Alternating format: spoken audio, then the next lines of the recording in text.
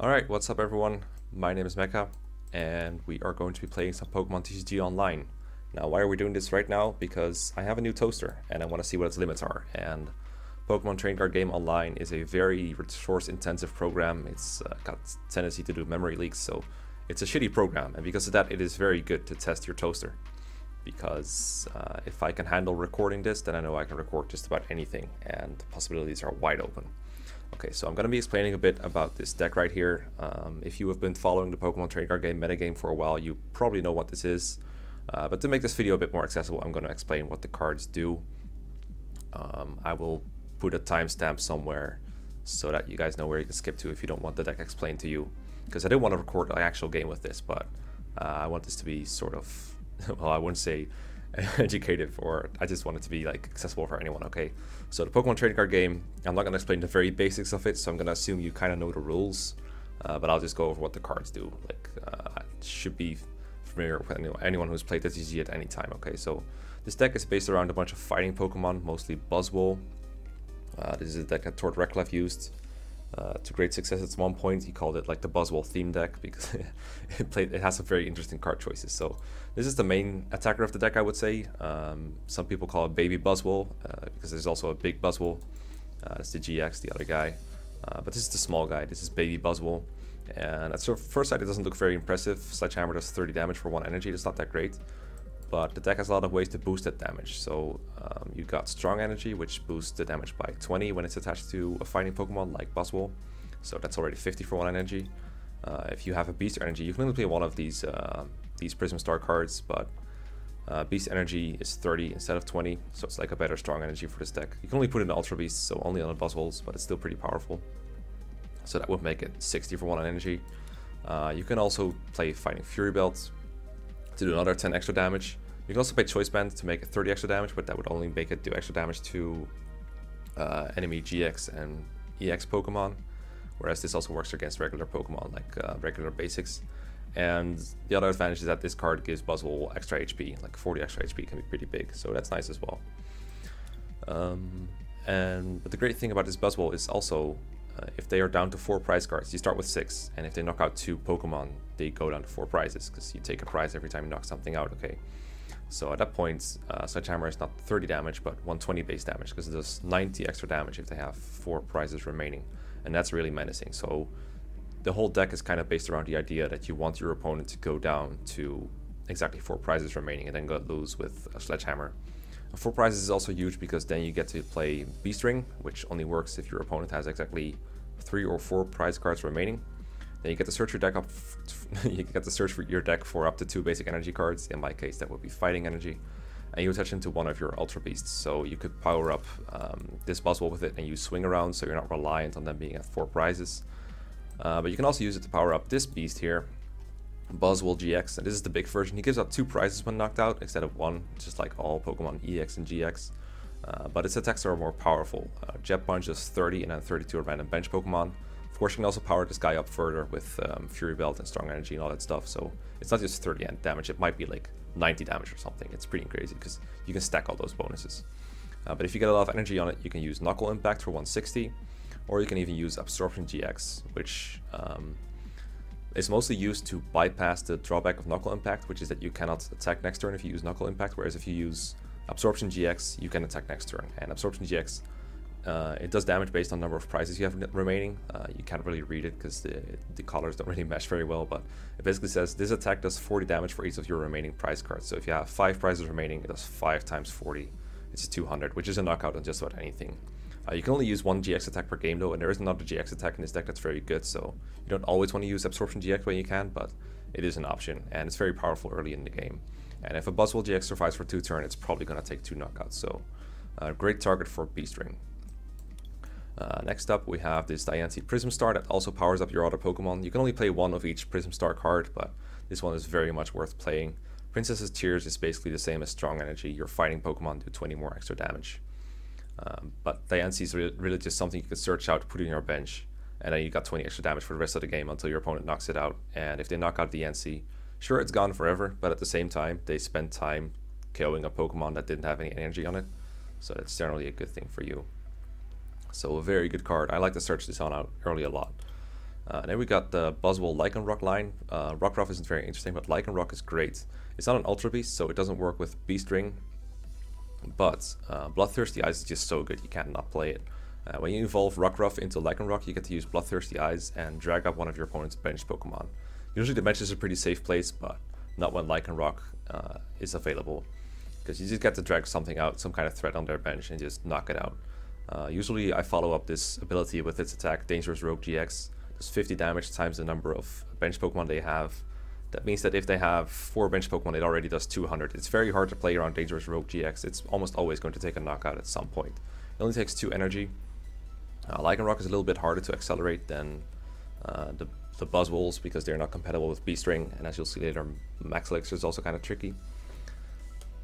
But it's still such a good attack, you can't just not play it. And usually if you have a loose energy attachment somewhere, you're going to put it on your Lycanroc just to threaten the Dangerous Rogue. If it survives long enough, you can also use Claw Slash for 110. You can boost that further with Strong Energy and all that jazz. Then we got Octillery. Octillery is really good.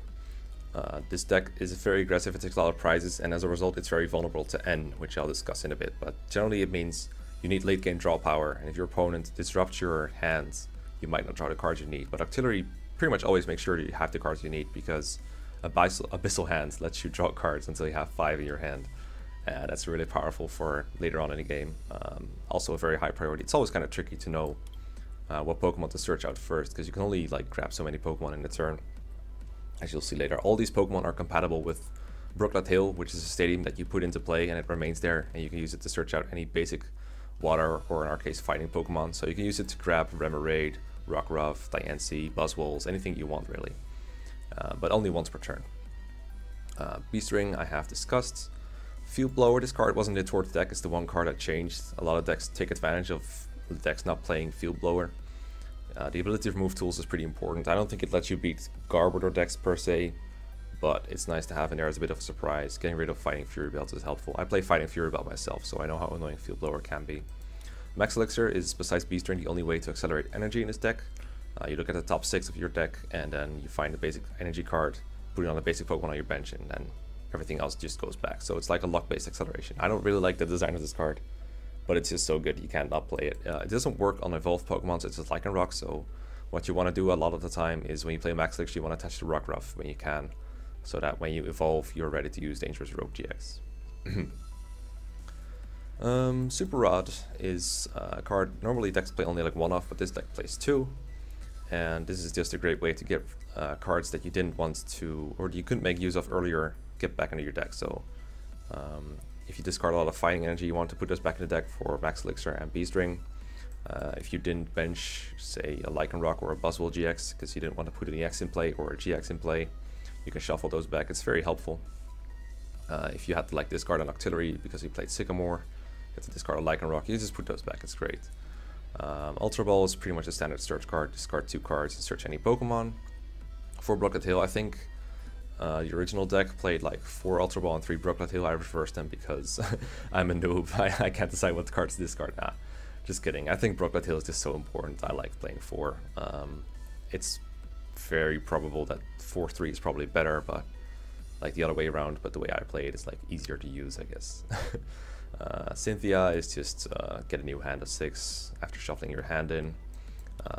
Kind of a less aggressive version of Professor Sycamore, which is discard your hand and draw 7 new cards. Pokemon is very draw power heavy for those of you who haven't played it. It's really ridiculous how fast you can go through your deck, especially with Octillery and these supporters.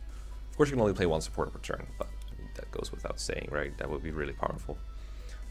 N is that disruptive card I talked about. Both players shuffle their hands in their deck and then draw as many cards as they have prize cards.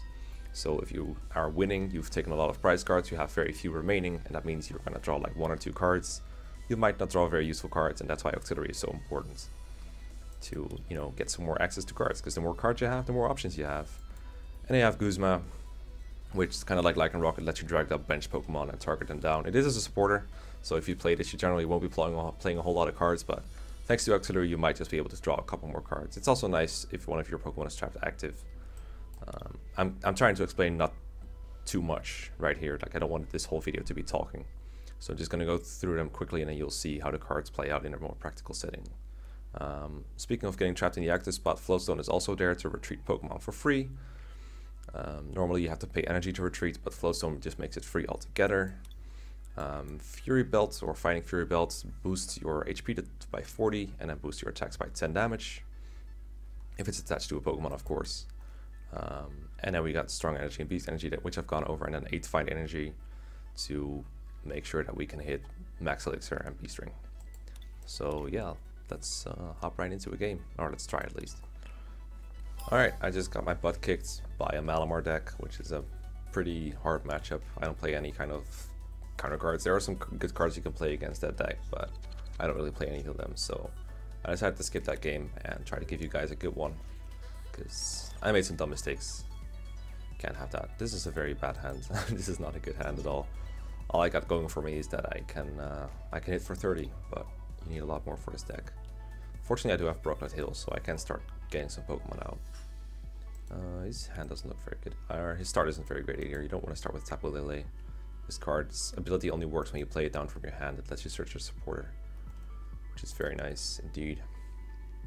I'm half tempted to get a Rockruff here and start attacking to it, but if I draw into an Ultra Ball, I want to have access to Auxiliary so I can get out of this bad hand. And, you know, this hand would be okay if I had a supporter. Basically, I would be happy with this first turn. Let's see, I guess next turn I can get Diancie or Rockruff. Ooh, it's Gardevoir. Well, I'd really like to draw a Fury Belt so I can KO his routes. Beast Ring is not Fury Belt, so I'll get Rockruff here. And see, I don't want to Guzma quite yet. I'd rather force him to KO this Buzzwole right here. Weaken his Tapu Lele a bit to make it easier to KO later. Like, I could have Guzma'd up the routes and did some damage to it, but hopefully he won't be able to evolve it and I can Guzma it next turn.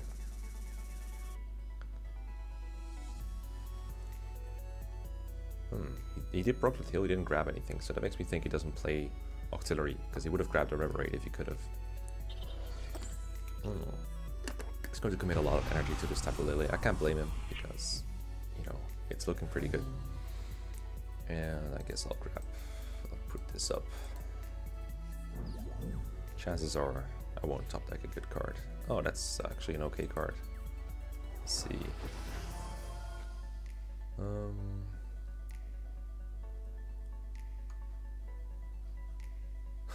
I can go for the surprise attack with Rockruff. That doesn't seem like a very good play to me. I can see he has the Assault Vest on, which makes him do like nothing, or makes Strong Energy not a good card. This is tough. What do I grab here? Guess I'll take the baby Buzzwole and just attack him again. It doesn't look great for me either way. I'll just see what I get.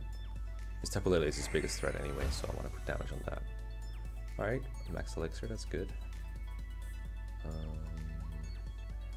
can get rid of the Assault Vests this turn, but I don't have to. I guess I will Max Elixir to Rockruff. Oh, I guess I didn't get anything. That kind of sucks. Okay, well done. Well, if he attacks my my baby Buzzwole, I can Sledgehammer him for a KO. If he KOs my Rockruff, same thing. If he doesn't KO Buzzwole, that's great. That's another turn for me to draw a good card. Draw some more with my good friend Auxiliary.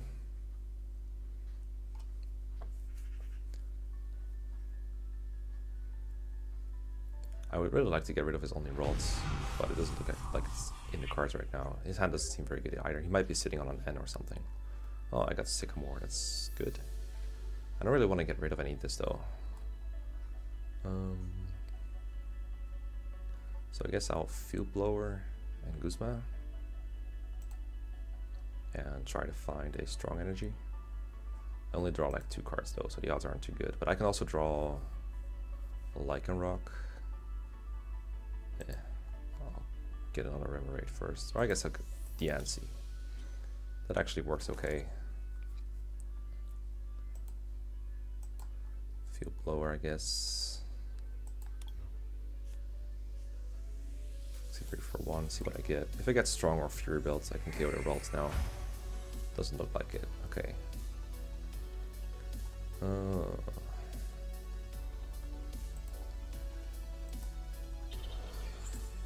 I'll just do this then. I really don't want to get rid of the Beast Ring. It's pretty good. Just hurt his Belts instead. And if it stays active, great. If not, he has to waste energy retreating it.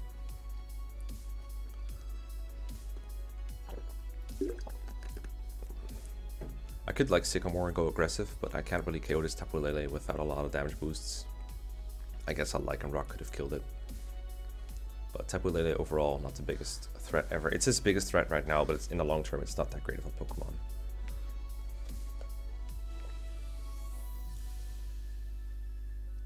And now if he takes a KO, I can Beast Ring and then Sycamore. Yeah, so now he's going after the Rockruff, which is what I expected. And now he's got Candy Gardevoir, wow. Gross. Well, at least I got some damage onto it. Let's see. I guess I'll use this Buzzwole because it's harder for him to KO next turn. But now I can Beast Ring. Ooh, nice. So what I can do here is... okay, so I can do the very risky thing. Get my Buzzwole GX and like put all this stuff on it.